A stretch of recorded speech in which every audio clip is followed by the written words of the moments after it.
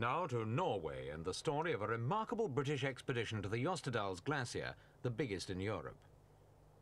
The plan was to drop 6 parachutists onto the glacier to carry out a survey. The men were then to cross the glacier on foot and complete their journey to Loen by shooting the rapids of the Briksdalen River.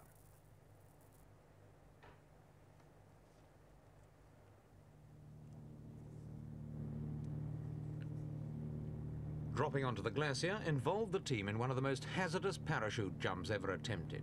The landing zone, 7,000 feet up on top of the glacier, was only 100 yards square. The team had to fall free for about 10 seconds before opening their chutes, otherwise they'd have been blown off course and over the glacier's edge.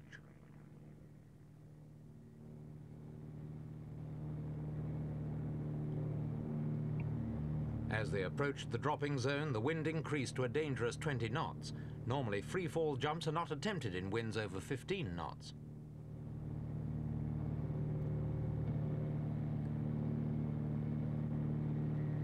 The first 5 to jump landed spot on target, but the last man was swept to within 25 yards of a precipice on the edge of the glacier. All got down safely, however, and the success of the jump showed that this might be a way of getting scientists to polar regions quickly instead of relying on the usual long overland trek.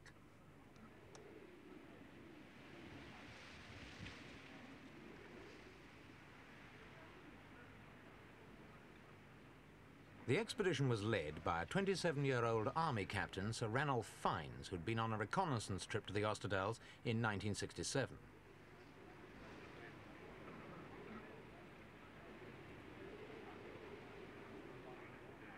After gathering up their equipment and striking the British flag, the party moved off across the plateau to set up their first camp.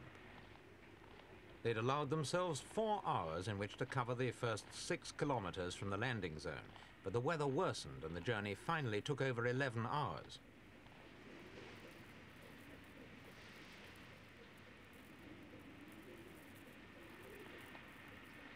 The weather on the glacier is unpredictable at the best of times. At one moment it can appear to be set fair for a long time. A few hours later, clouds may cover up all landmarks and make travelling impossible. One of the sledge teams was trapped by a sudden mist and had to spend a night out on the glacier without sleeping bags or tents in a temperature of minus 16 degrees centigrade. All of them suffered from exposure, but fortunately made a rapid recovery.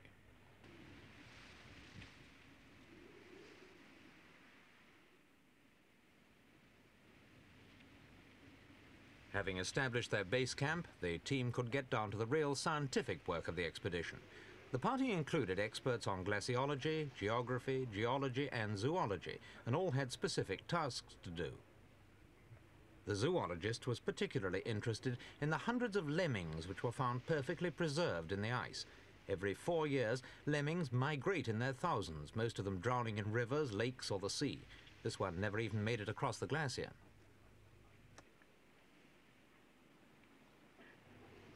One of the main aims of the expedition was to carry out a ground survey of the glacier, the first time it had ever been mapped in any detail.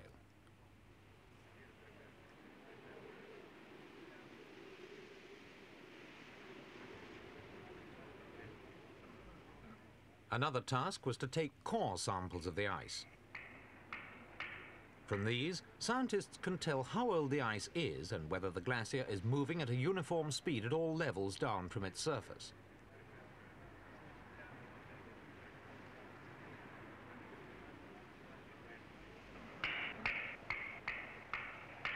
The team also recorded how fast the glacier was flowing by hammering stakes into the ice. To their surprise, they found that markers placed one day had often been uprooted or drifted out of sight by the next. Survey parties found it hard to keep their theodolites steady as the glacier shifted beneath their feet.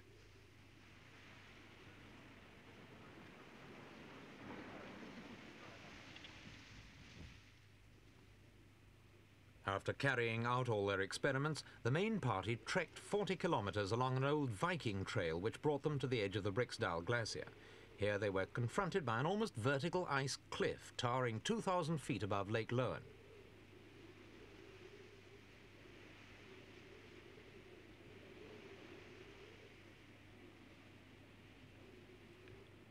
Sir Ranulph admitted that this was one of the most dangerous parts of their mission. They thought they'd get down the ice face in a day, but it took them 2.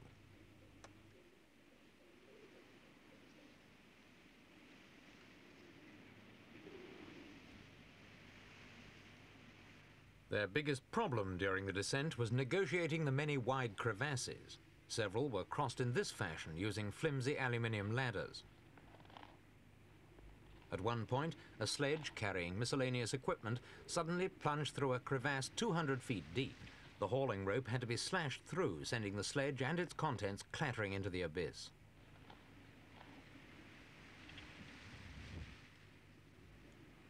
The team could hardly have chosen a worse time of year for the descent. The glacier's melting rate is at its peak in August, and snow bridges like this one can suddenly give way without warning.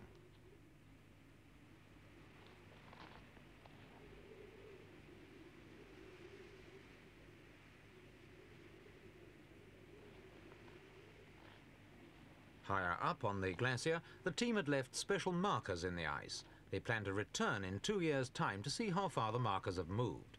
The information gained may help to prove or disprove a new Danish theory that a second ice age is already underway.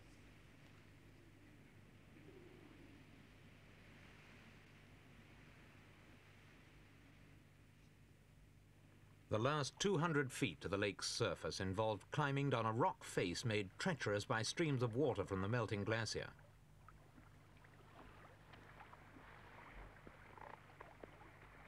The descent over, the 6 men took to their tough rubber dinghies, 3 to each boat.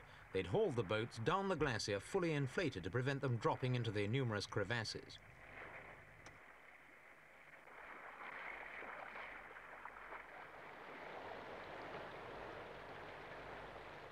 They now faced the last dangerous stage of the expedition, 50 miles of rapids on the fast-flowing Briksdalen River.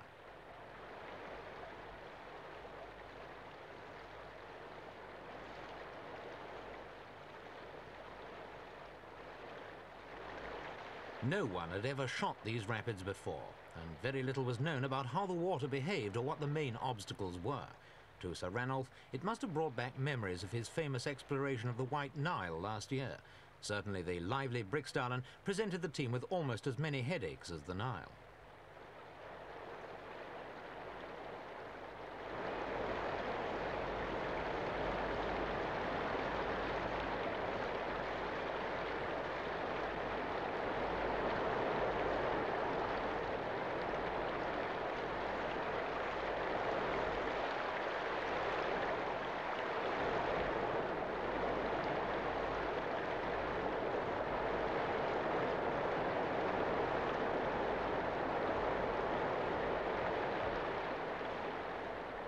It wasn't long before the first boat hit trouble in the form of a submerged ridge on the river bed.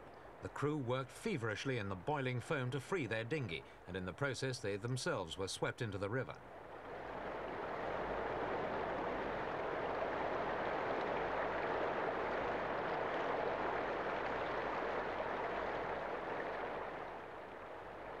Eventually, all 3 managed to reach the relative safety of larger rocks in the middle of the river, apparently none the worse for their experience.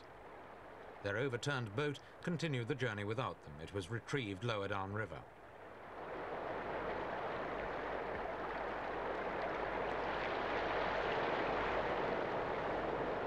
The capsizing of the first boat had its advantages. It meant the crew could lend a helping hand to the second boat when it too came to grief in this narrow gorge.